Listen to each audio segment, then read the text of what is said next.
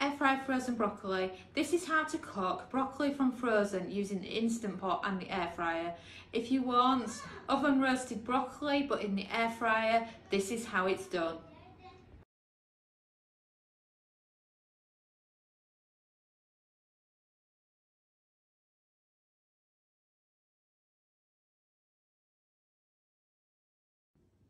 Hello, my name is Samantha and I'm from the blog recipethis.com and also the voice behind the Kitchen Gadgets podcast, Magic with Gadgets. Today, myself and my husband, who will be behind the camera, will be showing you the easiest of the easy, healthy air fryer and Instant Pot recipes. The ideal for beginners to Instant Pot and air fryers, but want something healthy that is just ridiculously easy to do and just perfect for when you're starting out with your new kitchen gadgets. And of course, this is part of our project of healthy Instant Pot and air fryer recipes. And don't forget to comment below with which kitchen gadgets you have, and also to subscribe to our channel and join our mailing list over at recipethis.com/newsletter, as we do have some amazing Learn Your Air Fryer and Learn Your Instant Pot courses to help you get you started on your kitchen gadgets journey. So this is how to do air fry frozen broccoli when you've already blanched it. So what I've done is I've done a 0-minute cook time in the Instant Pot, and then it's easy just to crisp up in the air fryer. So grab your air fryer basket and load it up with broccoli. Then you want to season it with salt, mixed herbs or Italian seasoning depending on where you're at. Excuse my loud cat, she's got issues with cold weather, she doesn't do January. And then spray it with lots of extra virgin olive oil. And then once it's had a good spray, you can place it in the air fryer, and let's start it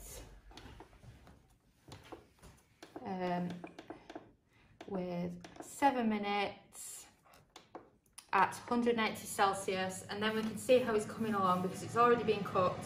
So you're just reheating it and making it crispy.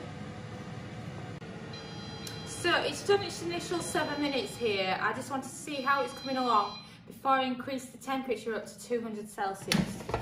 So this is our broccoli so far. It's starting to get a crisp on it now, but it's not crispy enough.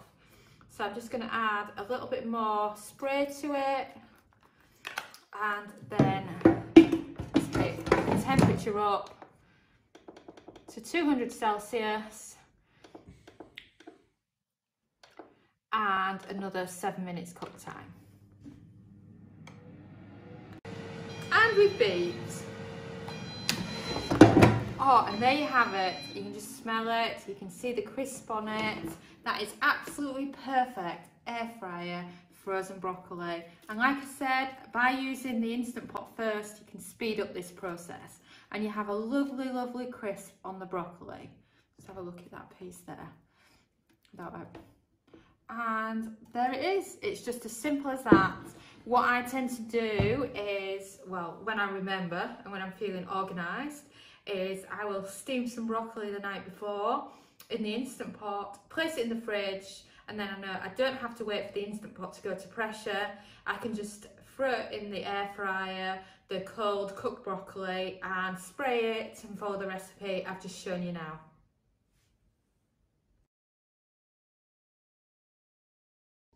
So please comment below with which bread maker and air fryer you have at home in your kitchen.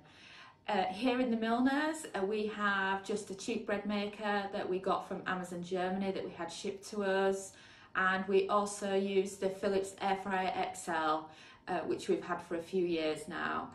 And if you are into air fryers and bread makers, do head over to recipethis.com, as we have a lot of recipes for you to choose from there, and all the recipes that we're mentioning in these videos you can find over there too. Thanks for watching. We have a huge collection of kitchen gadget recipes including air fryer, Instant Pot, slow cooker, soup maker and many others. Don't forget to subscribe to our channel and follow us on social media. Best of all, join our newsletter at recepithis.com/newsletter. There we have plenty of printables, cooking time cheat sheets, free ebooks and mini courses to help you along your way in your kitchen gadgets journey.